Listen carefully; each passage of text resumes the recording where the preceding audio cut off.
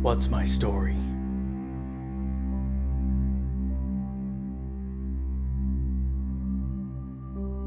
Did I ever have one?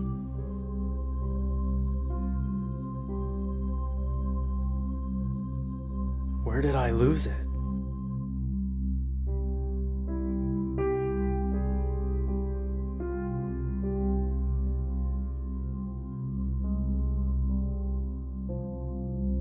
Father.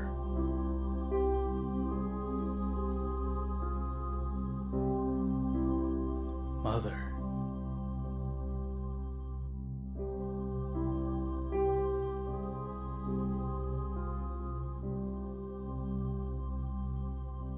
Tell me, where can I find it? And cut. That was great. Hey, listen. I've really been enjoying these improv exercises, but I'm wondering when I'll get to see the script. What's so funny? Eric, there is no script. Wait, what? Yeah. Scripts are for people who don't know how to just create an image. My films are more about raw emotions and slice of life kind of stuff. Well, that's good and all, but what's the point? I'm sorry? Even if you don't have a story, you should at least have a point you'd like to get across, otherwise the audience has no reason to invest in the film. But, Eric, there is a point to this film. Which is? I'm rich and I'm bored. Besides, the pretty images should be more than enough for the audience to invest. Now, go ahead and change to your next outfit so we can get to the bamboo garden to shoot the next scene.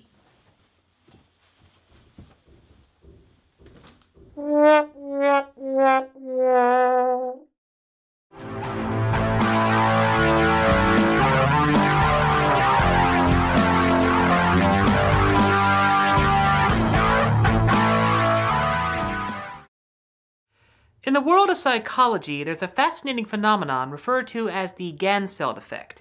If a person stares long enough at an unchanging field of a single color, like say an Arctic snowstorm, sensory deprivation tank, or maybe even a Derek Jarman movie, that person's eyes will stop sending signals to the brain, thus causing the brain to hallucinate images to fill in the missing information. Incidentally, this very same phenomenon is noticed in a particular art style called aniconism, where artists create elaborate, beautiful patterns that encompass the magnificent infinity of the entire universe. And the reasoning behind it all is that because you are shown nothing, you see everything. Now, why am I talking about this? Because it is the exact effect that Terrence Malick has been trying to achieve in his movies, and he keeps getting it wrong.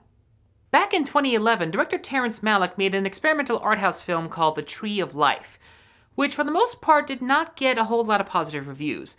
Me personally, I find it to be a boring, directionless, pointless, utter waste of time, but I do think that there are still some positive aspects about it. For one thing, its cinematography is absolutely gorgeous. Its imagery is beautiful to look at, and it does have the most beautiful depiction of the creation of the universe that I've ever seen on film. Unfortunately, all that pleasant imagery just doesn't work. As I said before, the Ganzfeld effect is when you're looking at nothing and seeing everything. But Tree of Life tries to show you everything, and because of that, you're ultimately seeing nothing. And because you're ultimately seeing nothing, it's just plain boring. Now again, that's just my personal take on this particular movie, and if you happen to like it, more power to you. I do not, will not, and should not hold it against you. If anything, I'm actually kind of jealous of you. If you want to see more insight onto this film, check out Nostalgia Critic's review of it. It's actually quite entertaining. Now, a little over 5 years later, Terrence Malick has tried to use that same style to different effects with Knight of Cups. And again, he doesn't really succeed. I'll give Knight of Cups points for one thing. At the very least, it has one singular direction. It has one singular point that it wants to get across. I'm not sure what his point really was, but the point that I gathered from this movie was rich people are bored. Just like with Tree of Life, the film doesn't really have a story so much as it has a presentation of a slice of life kind of situation. It follows a Hollywood screenwriter played by Christian Bale who's trying to rediscover who he really is.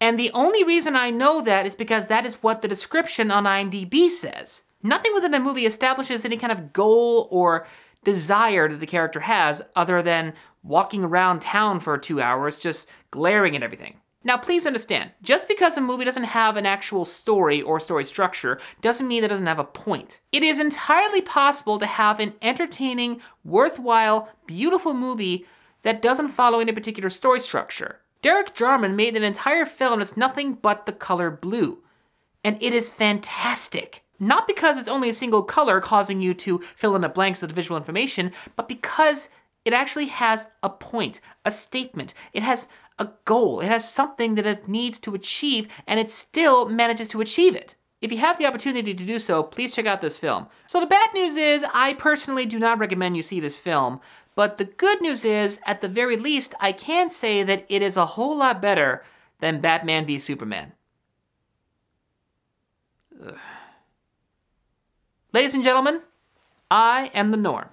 Thank you very much for watching.